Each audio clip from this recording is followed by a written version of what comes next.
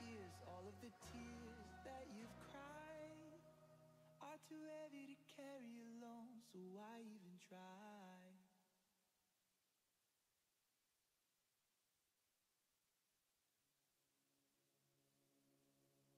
Running with my eyes closed, weary, flesh and bone. I can feel the fire burning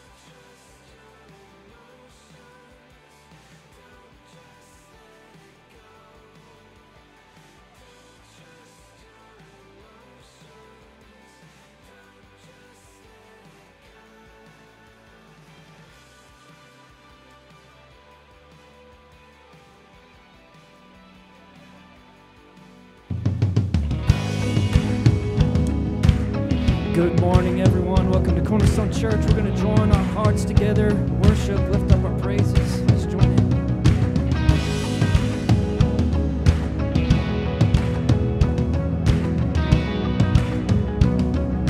So when you move, darkness runs for cover. When you move, no one's turned away. 'Cause where you are, fear turns into praises. 'Cause where you are, no hearts left unchanged. So come, move, let justice roll like a river.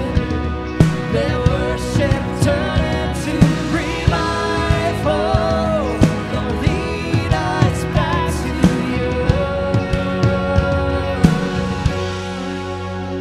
When you move, the outcast finds a family.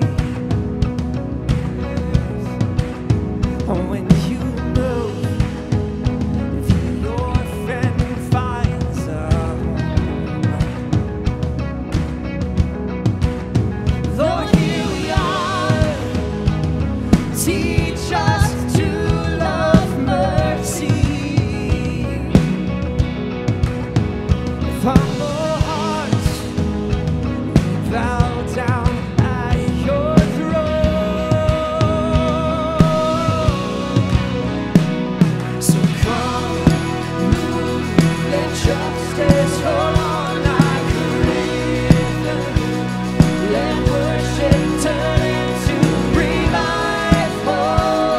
Lord, lead us back to you. Lead us, Lord. So come, move, let justice roll on like a river. Let worship turn into revival. Lord, lead us back to you. He's King of all generations. Let every tongue and nation surrender all to you alone. We surrender our hearts to you, Jesus.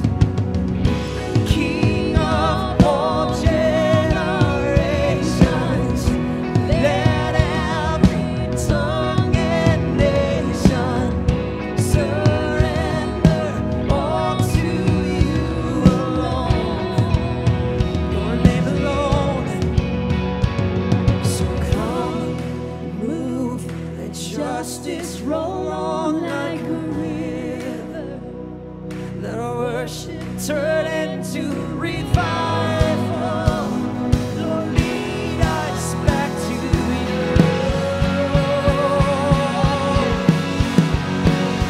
So come, move, let justice roll on like a river. Let worship turn into revival. Lord, lead us back to you. Won't you lead us back to your heart?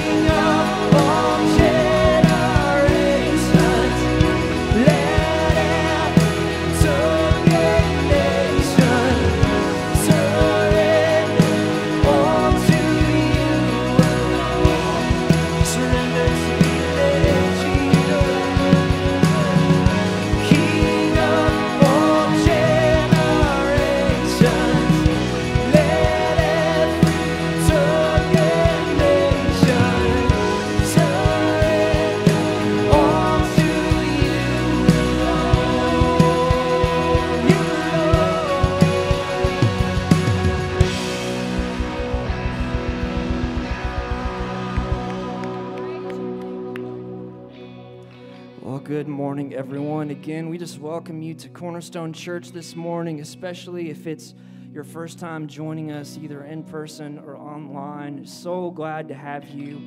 This morning, we gather with one purpose, and that's to worship the name of Jesus in this place and to pursue him as his people. And when we worship, we just know that we are the people of God in the presence of God, pouring out the praises of God. That's our purpose this morning, is to gather and collectively pursue after him and his goodness and his calling, his unique calling for our lives.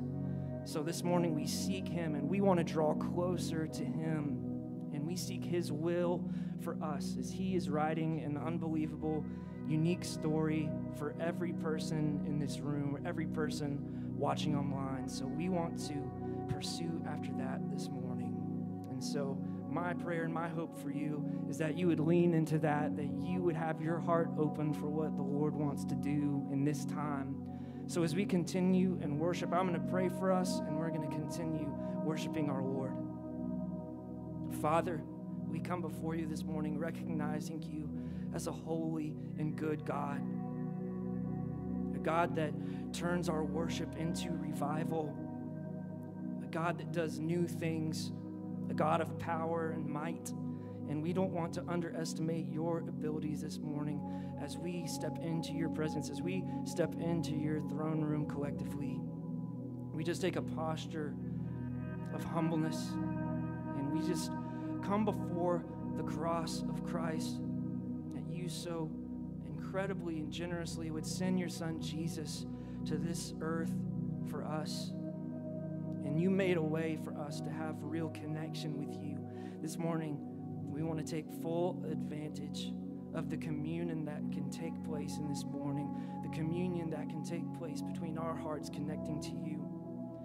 So would our worship be honoring to you and a pleasing aroma to you this morning? Would our songs lift up and reach you in a way that glorifies you and magnifies you for who you are? That our hearts, that we would put you at the highest place, that we would magnify your praises in our own hearts this morning. And then we pray, amen. Let's continue and sing.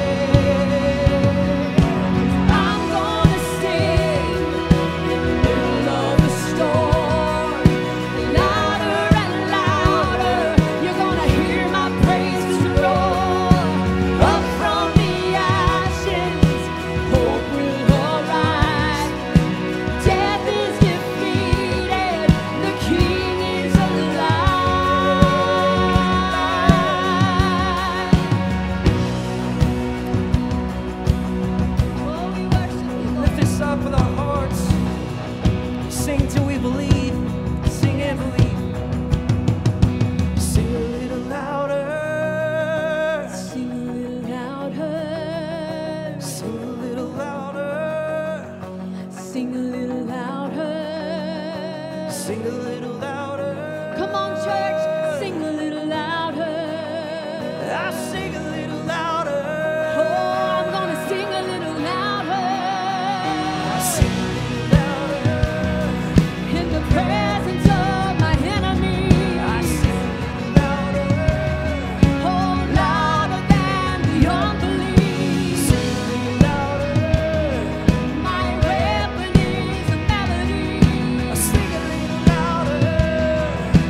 Heaven comes to fight for me. Sing a little louder. Oh, in the presence of my enemy. Sing a little louder. Louder than the unbelief. Sing a little louder. Oh, my weapon is a melody. Sing a little louder. Oh, heaven comes to fight for me. I sing a little louder. I'm gonna sing in the middle of the storm. Oh, louder and louder. You're gonna hear my praises roar. Up from the ashes, hope will arise. Death is defeated, the King is alive. I'm gonna sing in the middle of the storm. Louder and louder, you're gonna hear my praises roar. Up from the ashes, hope will arise. Death is defeated, our King is alive. I raise a hallelujah. I raise a hallelujah. I raise a hallelujah. I raise a hallelujah. I raise a hallelujah. I raise a hallelujah. I raise a hallelujah. I raise a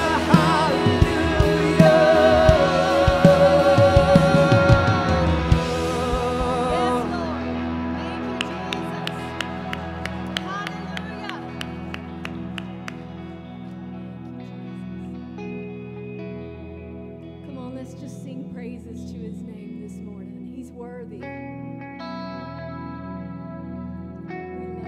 you, Jesus. I sing praises to your name. Praises to your name. The name that's so much higher than all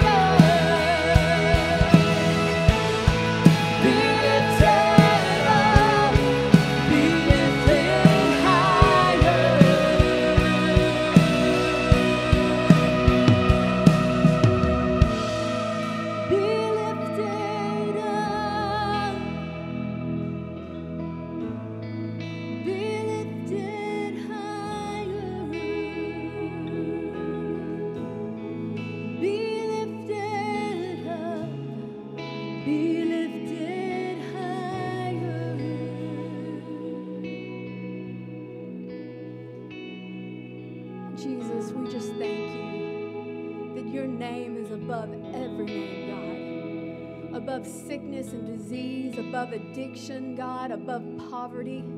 Your name is higher and great, God. And you are always in control, God. Even when our world seems like it's spinning out of control, God, you are still on your throne. And we give you praise and glory today in this place because we can come into your house, God, and worship you unashamed, God. And we just thank you and we ask you to be in this service today. Just walk, God, down the aisles, Lord, and touch every heart. In Jesus' name, amen.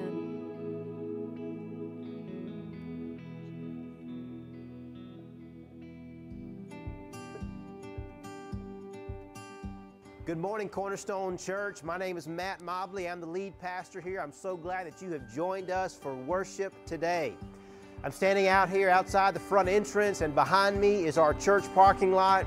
And I'm so excited to tell you that 1 week from today, October the 24th, from 4 to 6 p.m., Trunk or Treat is back. We took a year off last year due to COVID, but you all have stepped up. We've had some volunteers to bring forth the willingness to share their trunks. And so come out next Sunday, 4 to 6.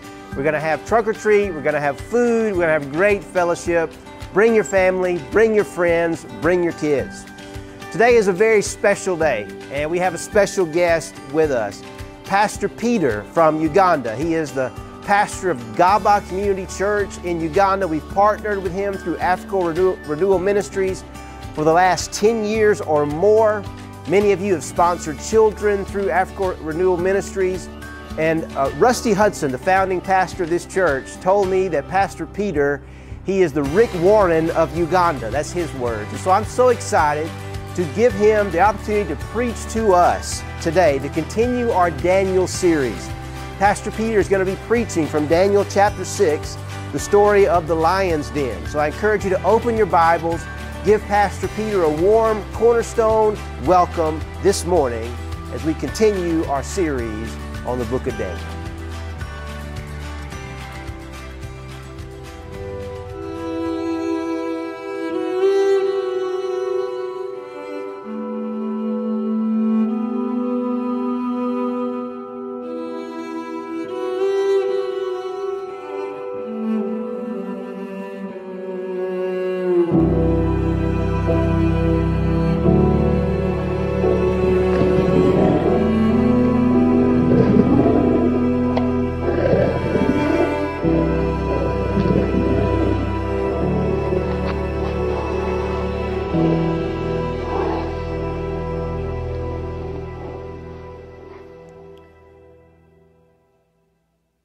Good morning, Cornerstone. It's exciting for me to be here. I've been here, the last time I was here several years ago. It's a little bit of a while, but I'm so excited to be here. Pastor, thank you so much for the opportunity to be able to share the word with God's people. I'm excited to be here. As you've heard, my name is Peter. I'm a pastor in Uganda, as you've heard. And this church has been an amazing partner with us for very, very many years. It's been a very beautiful journey with you, and because of you, we have actually had the relationship that has ended up in planting two churches in a community called Buloba. And in that very community, you, as a church, have actually sponsored hundreds and hundreds of children, and you've enabled these kids to go to school. Through this partnership, you have actually drilled water wells. You have sent many missionary teams, which has been a huge blessing for us. And because of you, we actually were able to start Cornerstone Medical Clinic on the campus of Africa Renewal University. I want to say what you have done has actually transformed and brought so much life, restoration of life, because of your partnership and because of your generosity. You have been an amazing partner to us, and you have been involved in the university. in many, many ways, through the mission teams that you've been sending, through financially supporting.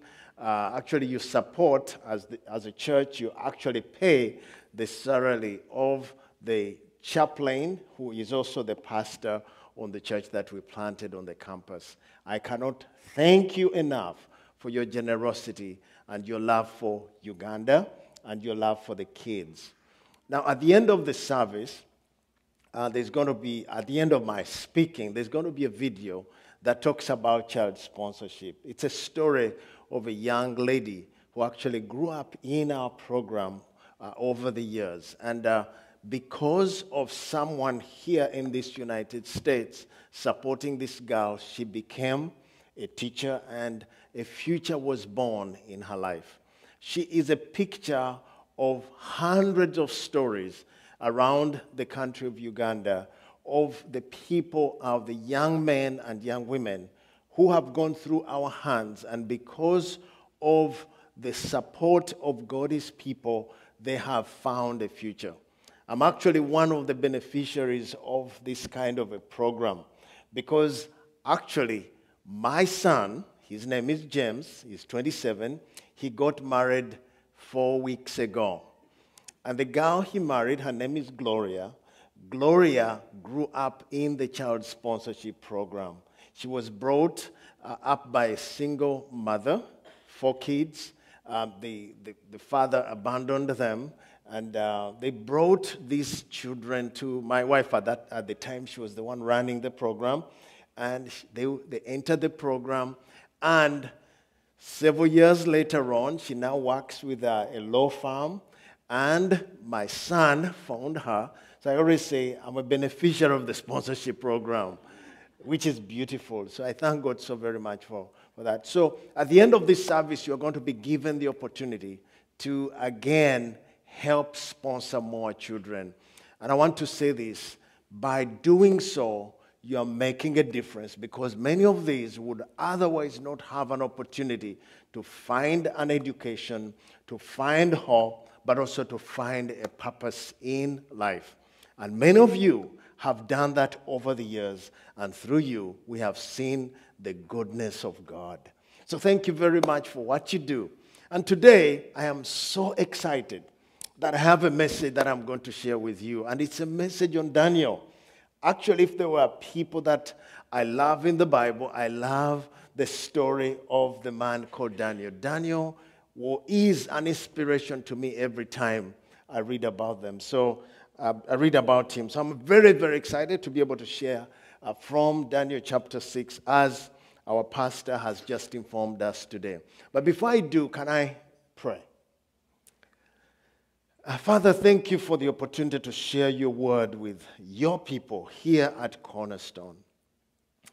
What an opportunity for us to come before your word, to hear you speaking to us, to encourage us, to make us better men and better women, but also better followers of the Lord Jesus. So Lord, use this message to encourage us, to motivate us, and to make us stronger and more courageous as we follow you.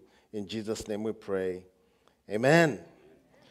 Daniel chapter 6 is where we are this morning.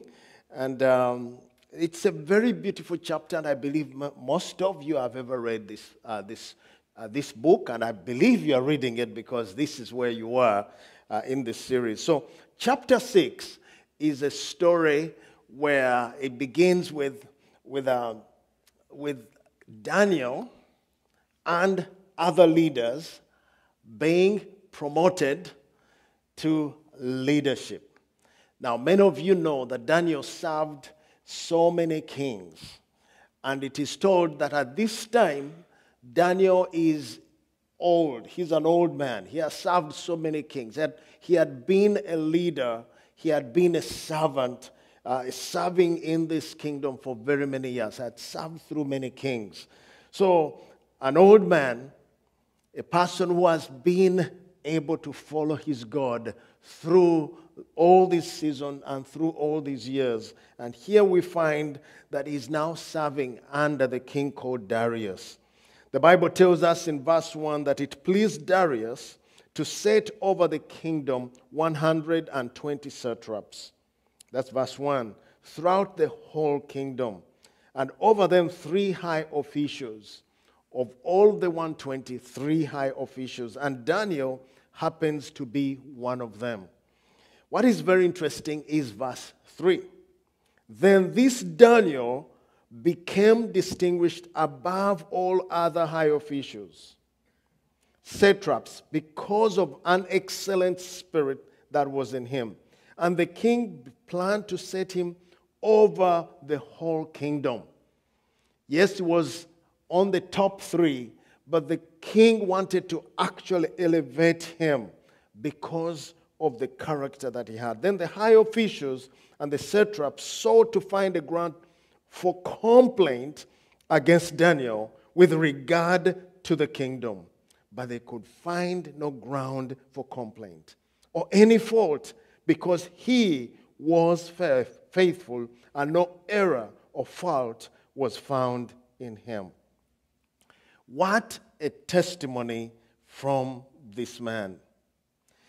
And the first statement that I want to give us as I share the word of God today is that our character is our witness. Our character is our witness. Now, many of us are not pastors, are not evangelists, are not preachers like Pastor Matt. We find ourselves working in different capacities. We are in the marketplace. We are serving in schools. You're serving in the big university here. You serve in areas where you don't have the opportunity to stand up and preach the gospel like some of us have the opportunity. But all of us have been called of God to be a witness to who God is. We have all been called by God to share our faith, to be able to speak on behalf of our God. But we don't usually have the platform or the microphone. But the way God has designed it is that it is through our lives that we find the opportunity to actually share our faith. It is through our lives. And it so happens that this man, Daniel, is a big example of that. He is serving in the kingdom which did not know anything about the God of heaven, the God of Israel. They served all kinds of gods. So Daniel had to be a man who stands up and becomes a witness to the God of heaven. How did he do that? The Bible tells us that when he had the opportunity to serve, he served in such a way that people would see the God of heaven in him. Let's just look at a number of things through this portion. The Bible says he distinguished himself. He distinguished himself. The Bible says he had an excellent spirit.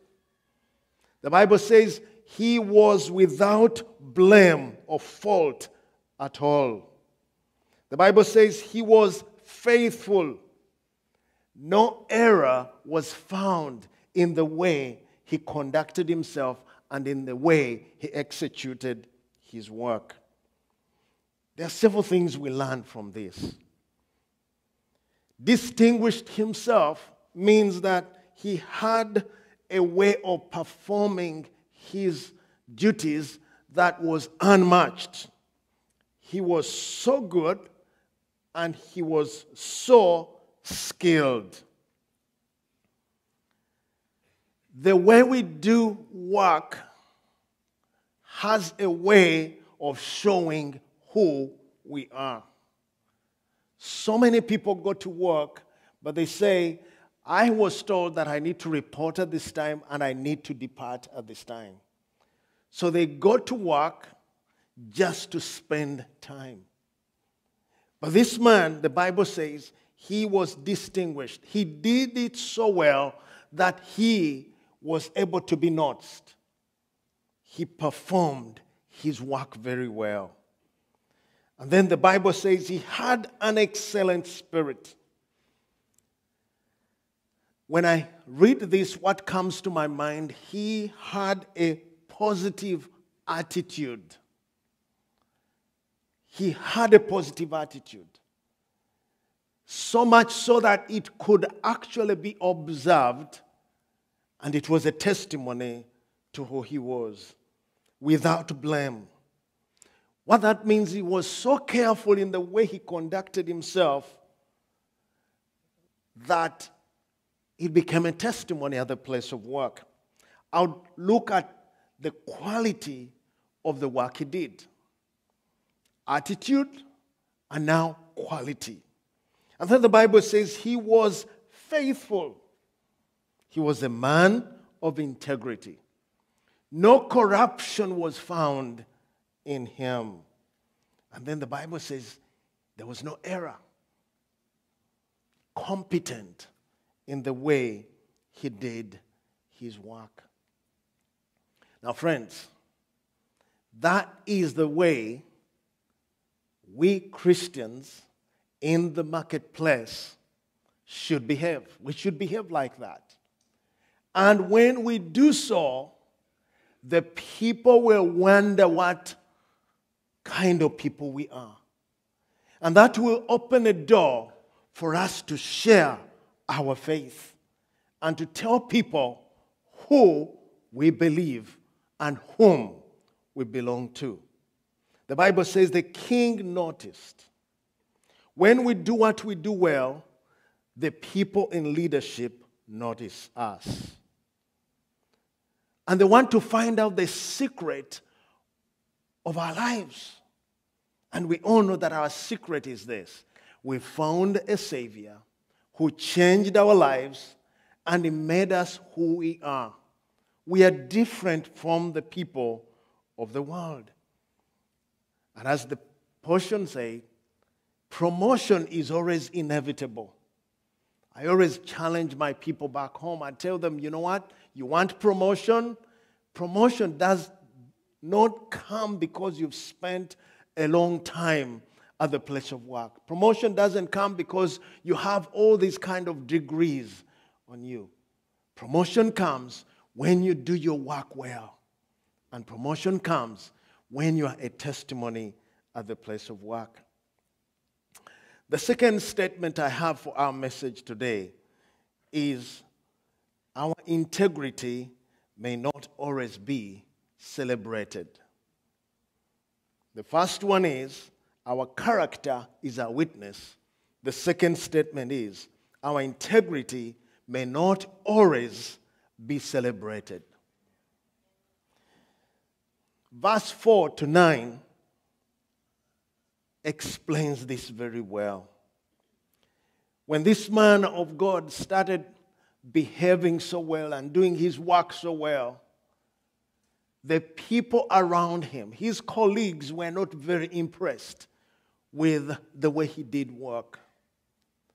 Many times we think that when we do well, people are going to celebrate us, but that's not always the way. And it's all because the spirit in you is usually rejected by the people in the world. They feel offended because you are living well and you are living a life of testimony. Verse 5, the Bible says, these men said, we shall not find any ground of complaint against this Daniel unless we find it in connection with the law of his God. It means that they started looking around, how can we pin this guy to a mistake he did? And they could find none. So they said, okay, we know that this man believes in the God of heaven. And the best way for us to get him is to actually try to derail him through his faith. We often expect people around us to celebrate us, to cheer us on when we do a good job. That does not always happen. So do not expect non-believers to have the same heart like your heart. Do not expect that. What is natural to you as a Christian is not natural to those who do not know the Lord Jesus Christ. It's not natural. Don't expect them to be very happy with what you do. Usually, jealousy will start. Bad feelings will come, especially when they know that your boss is celebrating you because of your character and because of the spirit that you have. But you should never stop doing good. You should never stop serving well. Why? Because it is your testimony. It is where people will find and start knowing who God is. The book of Colossians chapter 3 and verse 23, this is what the Bible says. Whatever you do, work at it with all your heart, as if you're working for the Lord, not for human masters. Colossians 3 and verse 24 says, since you know that you will receive an inheritance from the Lord as a reward, it is the Lord Christ that you're serving. This is interesting. When you serve well at the place of work, you are actually serving Jesus. Many of us think we serve Jesus when we come on Sunday morning and we are ushers and we're in the worship team. We are doing children's ministry. Let me tell you this. The biggest ministry for every Christian is actually not on Sunday morning. Your greatest ministry is out from Monday to Saturday. That's your biggest ministry. I always tell people back home that church is like going to a workshop to be fixed. Church is like going to a gas station to refuel. It is like going to a hospital to be fixed. But real ministry begins on Monday morning when you go out there and live for Jesus Christ. Amen. That's when real ministry begins. So that's why the Bible says, whatever you do, do it with all your heart. And the Bible says, Daniel had an excellent spirit. Your heart matters, your attitude. Why? Because he says, you know that you are serving the Lord. When you serve in that place, in your marketplace, in your place, you are actually serving Jesus. When you smile, you are smiling because of Jesus. When you arrive on time and when you accomplish your tasks, we are doing it for God. And he says this. It's not because we are going to get a salary. That's good when they give it to us. But he says, we have a reward. And that reward is going to happen when we get to meet our Jesus. So we are in ministry from Monday to Saturday. Now let me go to the next statement of my message. And the next one is, we will always be tested for our faith. Now, this is the part that Christians don't like very much, but this is a calling that God has given to us. You all know this story that it ended up that Daniel had to find himself in the lion's den. But how did he? Because these guys went and told the king, we need to make sure that everyone worships you, the king. And they knew very well that Daniel will never do that because he loved his God and he served his God. So the Bible tells us that the high officials sought a ground, and the ground this time was that Daniel is not worshiping the king, he's worshiping another king who happens to be the King of heaven. Verse 10, the Bible says that when Daniel knew that the document had been signed that everyone should worship the king, he went to his house where he had his windows in his upper chamber open towards Jerusalem. He faced Jerusalem whenever he prayed. Now, friends, he went to his house, but they were looking out for him. They said, we want to pin him down. We want to find fault. So, friends, sometimes we wonder, why does God allow tests to come our way? Why does God allow trouble to come to us when we are faithfully serving God? Now, friends, the Lord has decided that tests are part of the package. Trials and tribulations are part of the package. So the Bible says that they got hold of him. And when they got hold of him, the king wasn't very happy about it because he loved the man. And he knew he worships God of heaven, but now he could not turn against his own word. So friends, suffering is part of the journey. And it's not a very easy journey, but it's part of the journey of our walk, especially suffering for our faith. It is part of the journey. How did Daniel walk, and how did he get the strength to keep on keeping on? The Bible says he turned to his God. When he knew that issues had come up, he's going to be in trouble, he actually went to God. So my question to you this morning, when life becomes hard, where do you run? When trouble comes, where do you go? Do you go on your knees or you start complaining? You complain against God and against everyone. But the Bible says he stood by prayer. Humanly, we cannot stand in the midst of tough situations, but prayer is the way that builds our inner man. Today, Christians have a hard time praying. I found that Christians in America love to pray, love to talk about prayer, but they find it so hard to pray. Have you realized that? It's very easy to talk about prayer, to go to seminars on prayer, but real prayer is usually very difficult. So the question I have today is, how is your prayer life? When is the last time you dedicated a small piece of your day to prayer?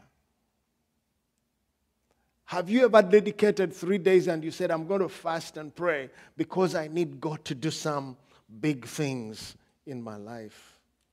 But you all know the book of Daniel is talking about prayer. It's talking about, you remember the story of Shadrach, Meshach, and Abednego.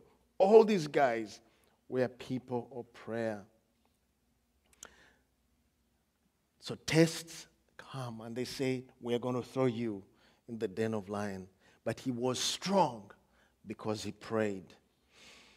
I come from a country where we had a man called Idi Amin. Have you ever heard of Idi Amin? Yeah, those of you who are older, you would have heard about him. He lived in Uganda in 1970. He was a ruler in Uganda 1971 to 1979. I was very young when he became a leader. This man, midway of his rulership, he decided that evangelical Christians should not exist. So he just announced that you don't exist. That was a very difficult time. So many of the Christians had to go underground and started house churches at the time. It was only the mainline churches, the Catholic Church and the Anglican Church that stayed, and of course Islam. The church that I accepted the Lord from, that's the church that actually decided to have a prayer meeting, not knowing that this guy was very serious. So one Sunday one morning, I don't think it was a Sunday, they came and surrounded the building. There were 300 Christians in this place in a prayer meeting. And they started beating up all these people, and they asked them, if you want to live, you have to deny your Jesus. And many of them said, no, we are going to follow God. They ended up in prison. They actually spent months and months in prison. It was such a very difficult time. There was a vice president of Idi Amin who was supposed to sign that these people would be killed. But God, in his own miraculous way, this man who was driving from one city to the other, and he fell on an accident. He ended up being thrown out of the country, and somehow God spared the 300 Christians. I'm saying this to tell you that after these people got out of prison, after Idi Amin had been kicked out of the country, the church which had gone underground, actually this church had about 50 congregations at the time. After Idi Amin's era, when the people came out of the lockdown, there was 400 congregations. What a testimony to what God can do. When the church was in trouble, the church was growing. That's what God can do. So friends, the Lord uses tests to purify our lives. He uses tests to grow our stamina.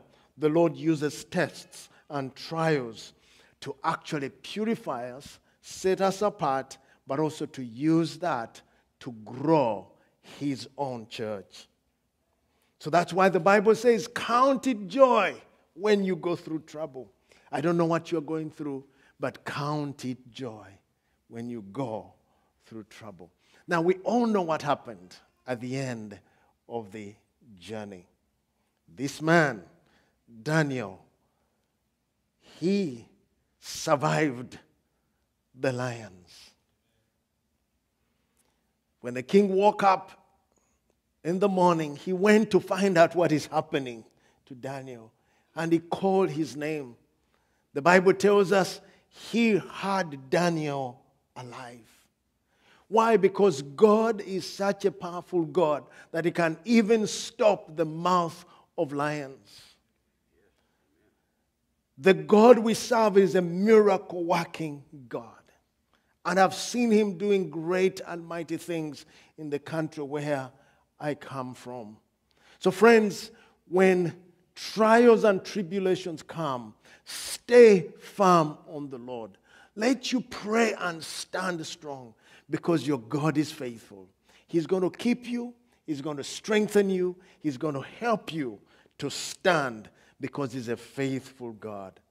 So the Lord will always triumph over his enemies. Now that triumph may cause some pain to you, but at the end of the day, people will know that there is a God who rules and reigns. Friends, this is a message to the church in America today. You have had freedom of worship, but things are changing. Are you able to stand when those tough days come? Will you be able to stand as a testimony to the goodness and the glory of God? May the story of Daniel be an example to you that when we stand, the Lord will stand with us and his name will be glorified. Let me pray for us. Father, thank you for the story of Daniel and for the opportunity that we have as your children to live for you and to serve you. Lord, I pray for men and women who are here today who may be going through trials, tests, and tribulation. Will you give us the strength to stand and to walk with you? Lord, I pray for those of us who are saying, I am such a fearful person. Lord, I pray for courage that we will stand. Lord, we thank you for Cornerstone. May this church be a church which walks the walk and which lives for what they believe. Lord, we love you and we thank you. In Jesus' name, amen.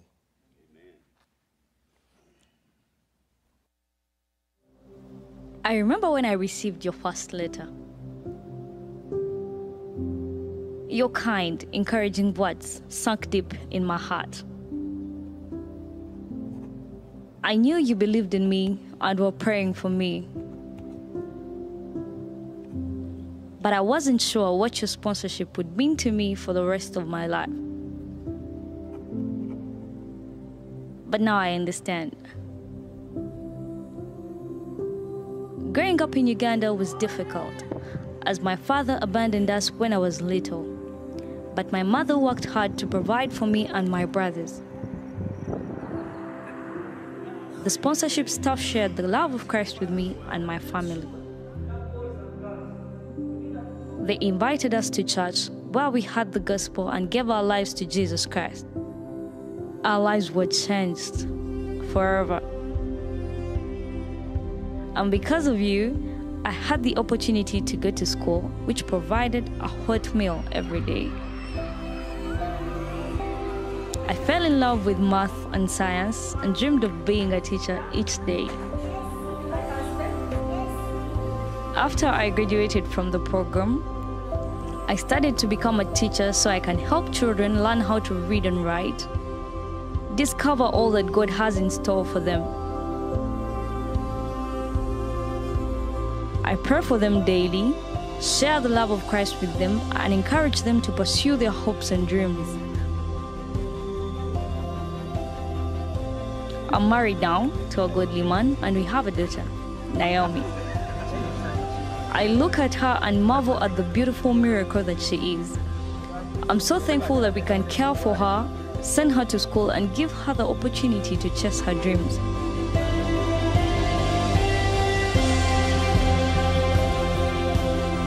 I want to thank you for sponsoring me so many years ago, for praying for me, encouraging me with scripture, and believing in me. Your help made it possible for me to become the woman that I am today. I love you and thank you.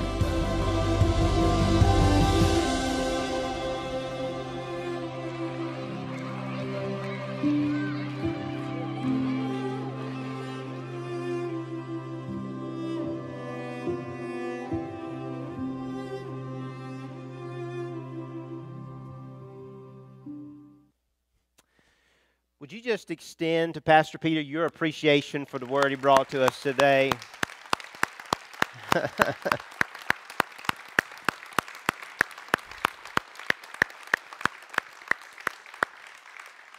What a special way to continue the Daniel series, and what a powerful example of living as a witness for your faith, and through experiences that he shared about that happened in his own country. And just thank you for that wonderful word today. As many of you here have sponsored kids through the African Renewal Ministries, and this began 10 plus years ago, and many of those kids actually have graduated the program. We have a table set up here. There's going to be some of those who have been to Uganda will be there manning the table as you leave from worship today. If you'd like to go over there and visit and learn about what is involved in child sponsorship, we have 30 kids over there, and my hope is that by the end of today, all of them will have a sponsor. Molly and I, we just had a child to graduate from Compassion. We sponsored 2 kids through Compassion, and one has just graduated, and so it's a great chance for us to sponsor a child. And so just consider that today. Appreciate all of you being here. Appreciate your faithful generosity. Those who give online, if you are here in the building, you can give as you leave today. There are baskets in the back. Appreciate your faithful giving that helps us to do all that we do. Today is part 4 of the Daniel series. Next week, next Sunday, is part 5. And if you are interested in Bible prophecy, okay, you should be here next Sunday. I'm going to tackle the parts of Daniel many pastors fear to tread. We are going Daniel chapter 7, 8, and 9. And so bring your notebooks next Sunday, and probably you'll have lots of questions, and bring those as well. So I hope to see you next Sunday, October the 24th, as we continue in the series of Daniel. Thanks so much for being here today. If you'll just stand, let me just offer a quick prayer for all of us. God, we're so grateful to be together in the house of God today. We're grateful for a witness from halfway around the world and to be partners with Pastor Peter and Africa Renewal Ministries and what's happening. Grateful for him being here. He's been to California, he's been to Texas, and to spend time with us, such an honor. So we pray for blessing upon his work. We pray for safe travels for him back to Uganda. And God, we're grateful to have partners. We are partners together in the gospel, together, working toward a common goal. And I pray, Father, that we will be faithful stewards of the much that you have entrusted to us, that we would use it for the advancement of the kingdom that lasts forever and ever and ever.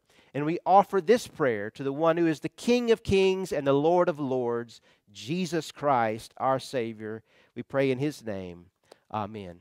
Thanks for being here. Go in peace.